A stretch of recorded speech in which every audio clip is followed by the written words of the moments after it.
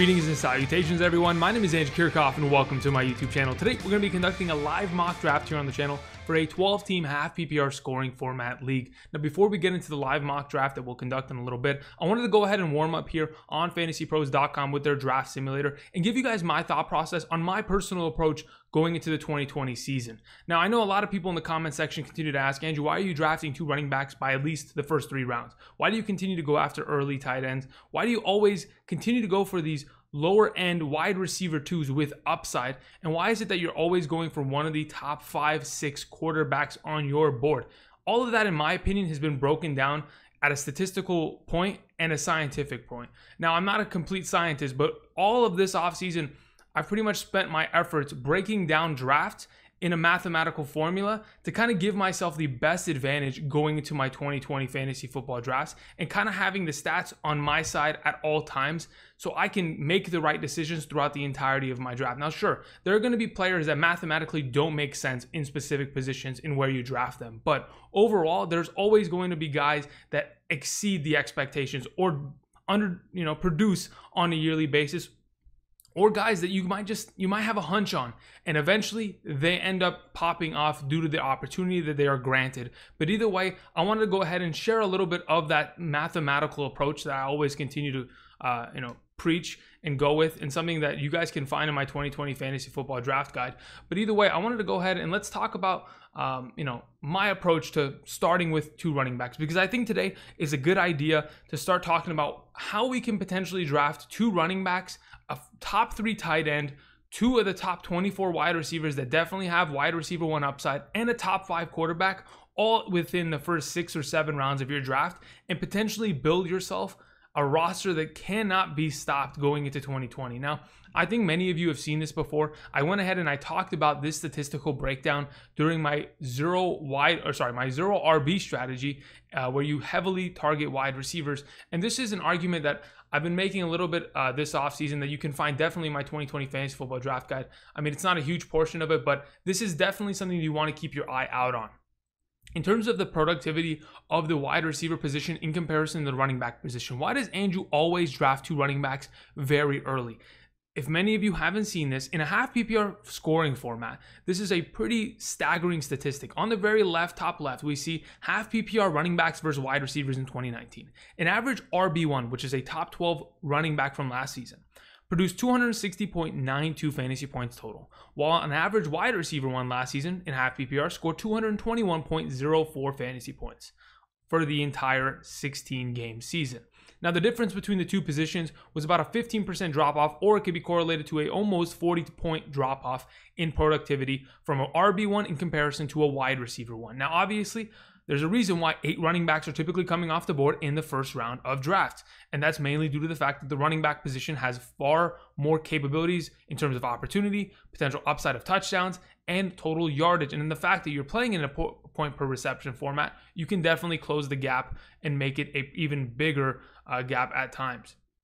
Now, when we talk about the RB2 position in comparison to wide receiver 2s, this is where the decision is made in my mind. When you look at the average running back that ranked from 13 to 24 last season, he put up on average 180.26 fantasy points. In comparison to the wide receivers that produced from 13 to 24, put up 185.42. So the wide receiver 2s far and away on average were better than the running back 2s last season. Almost a 2.86% incline of production and almost 5.16 total fantasy points. Now, the real thing is, Andrew, the running back drop-off is pretty significant. As you can see in the top right, there is nearly an 80-point drop-off in comparison to an average RB1 and an RB2.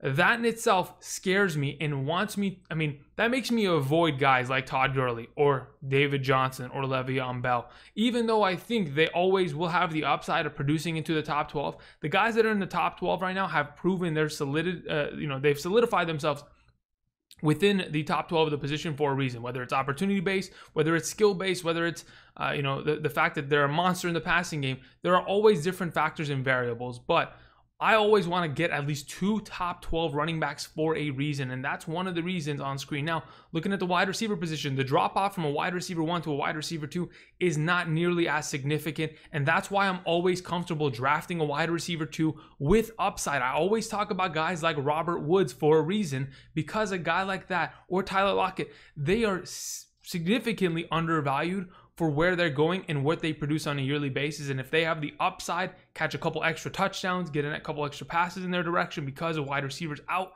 or traded, like Brandon Cooks in the Rams offense, there is always potential for an incline in production. So that should just give you like an overall perspective of how I'm approaching my drafts. Why I'm always targeting 2 RBs within my first 3 rounds, because again, the drop-off production at the running back position is pretty significant. And again, this information that I just divulged can easily be found in my 2020 fantasy football draft guide. I know I mention it all the time, but I'm telling you guys, I spent a lot of this offseason breaking down drafts to a science and, testing hypotheses. I always wanted to, I've never been a science guy, I've never been a math guy, but for some reason, the analytics and the statistics of fantasy football has somehow been an interest of mine, and I've broken it down to a science as to why you would rather take a guy in the top 12 scenario of the running back position in comparison to guys that are lower than them, where you want to draft your wide receivers, why you would want to potentially go for a top 5 tight end in comparison to everybody else, where you want to draft your quarterbacks, and what are the qualities of a quarterback that are also valuable in fantasy football. I cover so much information. You go down to the description of the video. There's my Patreon over there, andrewkiorkof.com is down there. The .com basically is where you can find my draft guide if you don't want to sign up for Patreon. Patreon, you go to the website, watch the video. I promise you, I divulge all the information that is going to be inside the draft guide. It is, I'm telling you, a bang for its buck. I promise you, I've spent a lot of time. So anyway, for those of you who are interested, you could definitely take advantage of that. Outside of that, let's go ahead and draft. Again, like I was mentioning, why does Andrew draft 2 running backs in the first 3 rounds? Why does he go for early tight ends? And why does he go for 2 of the mid-tier wide receivers and then try to lock down a top 5 quarterback? Let's try this strategy, because I do think it could very much so find success in fantasy football. As we see on screen, I'm currently drafting from the number 3 overall spot. Again, this is a little bit of a warm-up before we get to the live mock draft. For those of you who are just wanting to get to the live mock draft, go for it. It's down in the description. Timestamps are down there. All right, so either way, we're drafting at the number 3 spot mainly because we want a top 3 tight end. And to get a top 3 tight end, or specifically a top 2 tight end, you got to draft him in the 2nd round as it currently stands. So in that case, I'm going to need to sit around this range, because if I want Travis Kelce, I'm probably going to need the 7th pick, maybe the 8th pick of the 1st round in order to get him in the 2nd round. But regardless, let's go ahead and see how this goes. The available players, I'm taking Zeke over just about anybody here. Obviously, if the other 2 that were drafted ahead of me were selected, then it'd be a different conversation. But as it currently stands, the quarterback position, this has got to stop. But regardless, tight ends taken, running backs come off the board at a premium, to be honest. We still have decent running backs. Again, I want to get top 12 guys. I want 2 of these guys. Even though I think these guys are probably at the lower end, I still think they have the significant opportunity to maybe make the top 12 if in fact somebody gets injured. We're always seeing guys get injured. Nick Chubb, concussion at practice yesterday. Miles Sanders has a lower body injury, is week to week, quote unquote. There is going to be injuries that take place. You've always got to be able to adapt, have handcuffs on roster. Regardless, we want to go ahead and we wanted to draft a tight end, because I do think George Kittle, top 12 guy, or top 2 at the position, certainly. And on top of it, averaged just the exact same amount of points as Travis Kelce last season. He just played 3 less games. So George Kittle was on pace to definitely being the number 1 last season. All right, so now that we grabbed George Kittle, there is still opportunity at running back. Aaron Jones is gone, but you know what? Austin Eckler is still available for us. Jonathan Taylor, he runs a couple people over in training camp. You got himself as a 2nd round pick immediately. Regardless, now that we've gotten into the 4th round, again, the thought process is, instead of going for a running back here, you go ahead and you take these high upside wide receivers. I love myself a Calvin Ridley. That seems like a fantastic idea right now, has high upside. So we'll go ahead and grab him and let this draft come back to us. In turn, maybe you go ahead and draft another wide receiver, which it's looking like there's got some great opportunity. Your Chark, Metcalf, and Parker, 3 guys that I'm extremely high on this upcoming season, and guys that I love to have on my roster as it currently stands. So at this current juncture, it really doesn't matter. Chark's my guy. I'm going to continue to ride him out and continue to draft him. I love these 2nd-year wide receivers. Now we get into the 6th round. Is this time to where I draft my quarterback? There's always a potential. Look, here's the thing. Again, you're always having to be reactionary in your drafts. And the fact of the matter is, the top 5 quarterbacks easily came off the board because of the fact that there was a little bit of a push in the beginning rounds, which allowed me to get George Kittle, certainly. But again, I struggled to find myself a quarterback who I probably would have wanted to find Kyler Murray in the 6th, but unfortunately wasn't able to find. Maybe even a Deshaun Watson I would have been happy with. But regardless, we can go ahead and we can just build the rest of this roster as it currently stands. You don't really have to risk too much here. I'd love to get a running back, and that's what I'm going to do. I'll take DeAndre Swift here. Again, we will eventually get a quarterback. We weren't able to get one super early, but then we're going to go ahead to the wide receiver position and draft guys that we absolutely love. A guy like Marvin Jones, I'm really high on this season. One of my guys that I always have to, I always seem to find them on my roster one way or another. Okay, now that we've gotten into this conversation of where the quarterback position is up on the board, again, I still like Drew Brees more than just about any of these guys that are available on the board. My boy Jamison Crowder is gone. Not really worried about it. We could take a Drew Brees here and pretty much lock down this draft, okay? Sure, the quarterback position was taken in the 8th round in comparison to somewhere earlier where I easily could have got him in the 6th if, in fact, it had fallen to me. But I'm pretty happy going with 2 of the top 12 running backs, a top 2 overall tight end who could potentially finish as the #1 tight end this upcoming season. Again, the 49ers are dealing with a lot of injuries. There's going to be a lot more targets for George Kittle. I know they brought in Jordan Reed, but Jordan Reed has been an injury monster his entire career, unfortunately. Missed the entirety of the 2019 season. I know I'm talking fast, but I'm trying to get to the live mock draft. Regardless, Ridley, Chark, Marvin Jones as my top 3 guys. I have the upside of DeAndre Swift, and I still can definitely draft a running back here and get another flex guy. I don't mind going Jordan Howard here because I do believe he's eventually, he's going to have to score there. I mean, the Dolphins are going to be a significantly better offense. In the second half of the season, they were a pretty good team. They were winning games. They beat the Patriots in week 17. This team wasn't a joke. It's probably going to be Ryan Fitzpatrick at the starting quarterback position, which probably gives them the best chance right out the gate. And they're going to have to rely upon the run, certainly. But either way, this is a quick draft. I wanted to go ahead. Let's go ahead and move on. And let's draft at a different spot. I think you can definitely conduct this strategy at the number 12 spot. Find success pretty easily. Available players on board.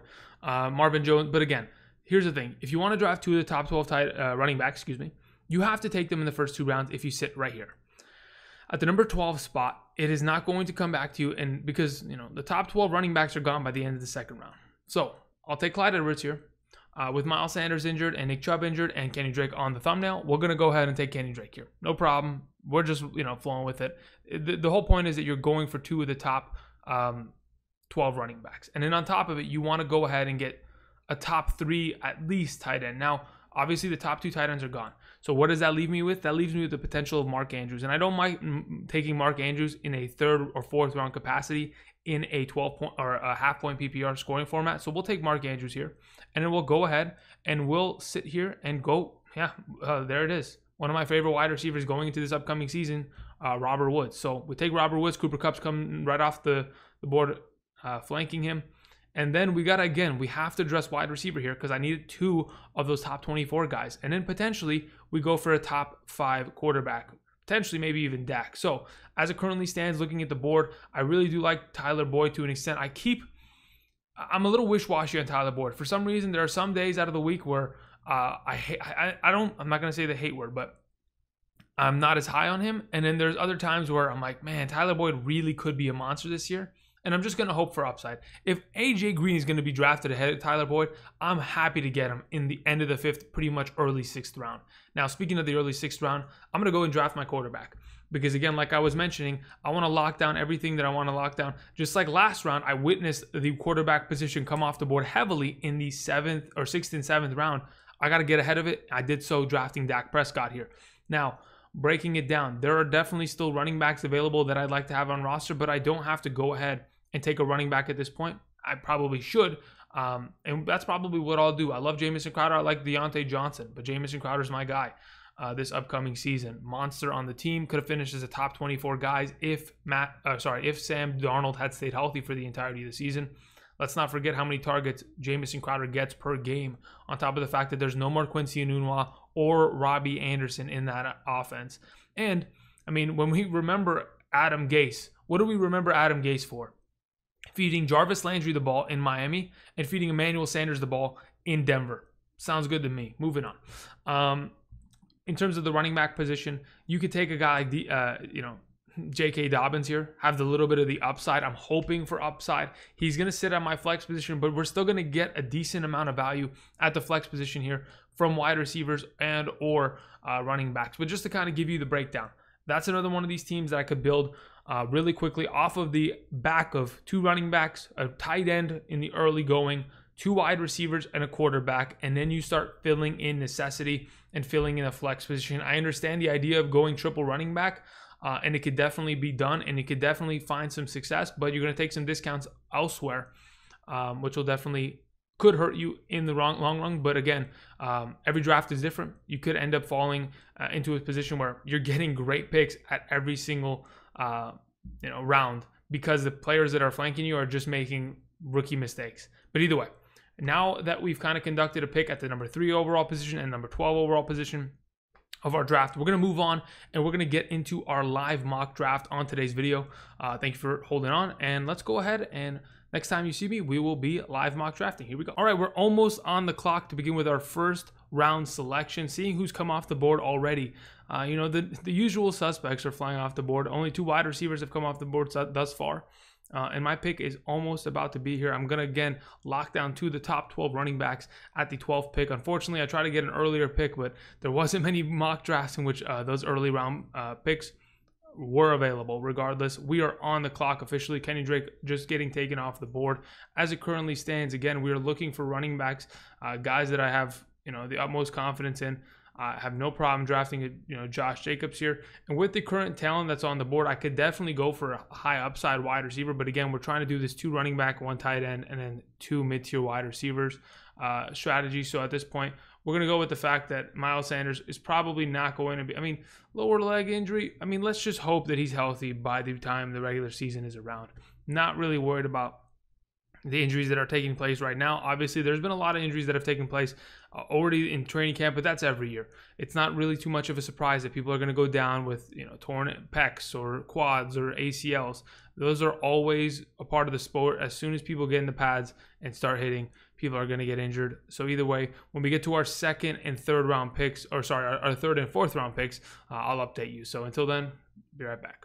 All right, we're back. Our 3rd and 4th round picks are just about to be made. I'm waiting for the selection right ahead of me. As we can see on screen, at the end of the 2nd round, we had George Kittle and Travis Kelce come off the board. In the middle of the 3rd round, I was getting a little excited waiting. I was thinking maybe Lamar Jackson or Patrick Mahomes could fall to me in the 3rd/4th round. I would definitely be, very happy to invest in that. But either way, at this moment in time, let's go look at the available players. We are looking for a top tight end. Mark Andrews is still on the board, but we're also looking for top talent at the wide receiver position. DJ Moore is still on the board, which I'm really excited about. Looking at running backs, nothing too exciting there. Obviously Leonard Fournette would be a great pickup and play, but overall, I'm really excited about taking DJ Moore at the end of the 3rd round and then starting the 4th round by grabbing my tight end 1, Mark Andrews. So we'll go ahead and we'll see how the rest of the draft progresses, but as it currently stands, again, I'm still looking to grab another one of these wide receivers, fill in my flex position, and grab my quarterback position in the next 3 rounds, and hopefully find some success in doing so. And hopefully we get some talent to drop to us that typically wouldn't. But either way, we'll update you when we're getting into the 5th and 6th round picks. Here we go. All right, we're just a couple picks away from our next selections for the 5th and 6th round. Again, we're looking for the wide receiver position and potentially a quarterback here, or fill in the flex spot. Again, the wide receivers are coming off the board. A little bit of a quarterback run at the end of the 5th round. This is probably where I was going to draft a quarterback anyway, top of the 6th. But anyway, looking at the available wide receivers and running backs, of the available running backs, I still could wait and grab talent a little bit later in the draft from Lindsey or Dobbins or James White, who I think I can get in 7th. But in terms of the wide receiver position, we still have a lot of talent here, the likes of Keenan Allen, Tyler Boyd, great players overall. We'll take Keenan Allen here as our wide receiver 2, and then we'll go ahead and we'll look upon the quarterback position and invest in a guy like Kyler Murray in the 6th round, so that going into the 7th, all we have to focus on is wide receiver, running back in a constant back and forth motion. Wide receiver, running back, until we've pretty much locked down the depth of our lineup. Again, considering I've taken a guy like Mark Andrews and Kyler Murray, I won't have to address the quarterback and tight end positions for the rest of my draft until perhaps the last couple rounds. And even then, I'd more or less likely not draft a quarterback or a tight end. The only reason I draft a tight end at the end of this draft would be if I'm looking for a guy that wants to potentially have upside. If I can get a Noah Fant or a Hawkinson super late 14th round, I'm willing to take that investment because not only are they capable of being a top 12 guy, I can eventually trade them during the season and potentially get an upgrade in my starting lineup. But in terms of Kyler, I have to worry about a week 8 bye week. I mean, that's pretty far away. I can definitely already prepare for that by week 6 or 7 by finding a quarterback that I like the matchup in week 8 and not have to worry. But either way, we're a couple picks away definitely from our next selection, so we're going to go ahead and fast forward to then. All right, we're almost back on the clock. Couple more selections until I'm up for my 7th and 8th round selections. As of right now, we're looking for flex and depth talent overall. There's still a lot of talent left on the board. I mean, just looking at the running back position, like I mentioned, the guys that I expected to still be here are here. I'm going to take the jump on J.K. Dobbins. Again, I've been hearing a couple rumors here and there. I'm not sure if it's going to come true as of this moment in time, but that the Jacksonville Jaguars are going to be trading Yannick Ngakoue over to the Baltimore Ravens for Gus Edwards. If something of that takes place, I don't know. I feel like the offseason is getting to me and that J.K. Dobbins is going to be a monster this year for that Ravens team. Despite how much I like Mark Ingram, I think they can both be top, efficient backs just because of how good that running attack is overall for the Ravens. Also, on top of that, we go over to the wide receiver position, seeing guys that I really like. Again, we have some talent that is still pretty good on the board. Honestly, at this point, I'm just going to go with Marvin Jones. Actually, you know what? We'll take a Jamison Crowder. I'm not taking the risk. Jamison Crowder, in my opinion, in terms of all the wide receivers that are still sitting there, maybe Deebo Samuel's a guy that I'm going to come back and grab. But I have the most confidence in Jamison Crowder in comparison to the rest of that field. With AJ Green injury history, Will Fuller injury history, Julian Edelman, I don't know who the starting quarterback is there officially. Deontay Johnson, is he going to be the number 2 for that team, or is it going to be James Washington and or Eric Ebron? Marvin Jones injury history, Brandon Cooks, that's more of a can he mesh with the offense? I think he will. I think he'll be great. And then when we get to the Manuel Sanders and these kind of guys, they also, everybody has injury history. That's what it kind of seems like. But regardless, we went ahead, we locked down a flex, we locked down another wide receiver. And as the draft continues, as we update more and more, we're going to continue to grab running backs and wide receivers in tandems until we pretty much establish ourselves with a lot of depth. Again, you can never have too many running backs. And in terms of a league in which you're starting 3 wide receivers, you want to make sure that you have guys that you can switch on a weekly basis. Again, the 3 guys that I have on this team, DJ Moore, Keenan Allen, and Jamison Crowder, I'm extremely excited about. I could have taken Amari Cooper as my second wide receiver and skipped out on a Mark Andrews, but let's go and look really quickly while we're still here waiting. If I had skipped out on Mark Andrews in the beginning of the 4th, and I went with an Amari Cooper or a Cooper Kupp, something of that nature, Zach Ertz goes in the 4th. Mark Andrews probably goes in the 4th or 5th. And going into the 5th round, what ends up happening here? Is there another tight end taken? When do I get, Darren Waller's probably still available. Hunter Henry, Tyler Higbee's. I could have dealt with that, but at this point, I'm confident with the tight end that I drafted. He has so much more upside and potential than the rest of his group. So, you never know. Either way, he's the number 1 wide receiver of the Baltimore Ravens offense. I'm excited about it. Moving on, we will update you on our next selection. Here we go. All right, we're 1 selection away from our next pick. As it currently stands, there's still a lot of talent left on the board at the running back and wide receiver positions. Looking at what is available at the top of the board, James White is still sitting here at the running back position, seeing what came off the board there. No problem. Of the talent that's still sitting here at running back, I am very confident in the potential of a James White being a guy that can easily be a 10-point per week flex play with the upside of a touchdown and ending up being a great performer for that offense. Sony Michel being injured also does contribute to his potential upside of his value. We'll take James White here, and then we'll go ahead and in tandem grab a wide receiver that is, again, still talented on the board. We have Marvin Jones. It just seems like an easy fit. We'll continue to update you as the draft progresses. All right, we're back, and as it currently stands, there's a couple players that I've kept in my queue because I'm definitely looking to go ahead and once again draft a running back and a wide receiver. The available guys that are somehow still available in this draft going into this round. I'm extremely excited about. I've gone ahead and I've queued up Deebo Samuel and Zach Moss. And I understand that Deebo Samuel might not come back for the first month of the season, but once he's back, he will be the leading wide receiver of that 49ers offense, which I'm really excited about. In terms of the running back position of the available talent, let's go ahead, get there. Again, Latavius Murray, Duke Johnson, these guys aren't going to win their starting jobs, but we have starters like Adrian Peterson and potentially Zach Moss, who could vie for some early down work in the running game and be a goal line back for this Bills team. Let's go for the upside. Let's hope for the best, and let's go ahead and draft Zach Moss. Now that we've kind of established our team, again, we have a couple more bench slots available, one exactly, but you can go ahead and you can fill running backs in at the kicker and defensive spots. I mean, you can technically roster 15 players in this draft. If it was me, if I'm going to finish out this draft, I'm going to sit here and instead of drafting a kicker and a defense, I'm going to go for Boston Scott because of Miles Sanders' questionable injury. I'll go for Justin Jackson because, again, there are some rumors that he's getting a couple first-team reps with that offense. If he can end up being the Melvin Gordon of this offense, he could be an extremely deadly fantasy option going into the 2020 season, especially considering he is a potential back that can catch the ball out of the backfield, and that Joshua Kelly is getting only second team reps. So that's another guy that I'd like to go ahead and grab instead of a potential defense or kicker. Outside of that, you could always go ahead and take risks on a Damian Harris. If I don't not already grab James White, that could potentially invest in that backfield even more. Keyshawn Vaughn, not a bad idea, but Rojo's not been playing bad at camp. In terms of the wide receiver position, there are always going to be young wide receivers that can go ahead and produce.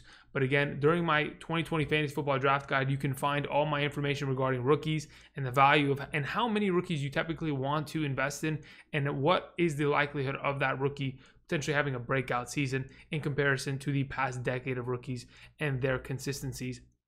Again, the wide receiver position last season was the best it's been since 2014.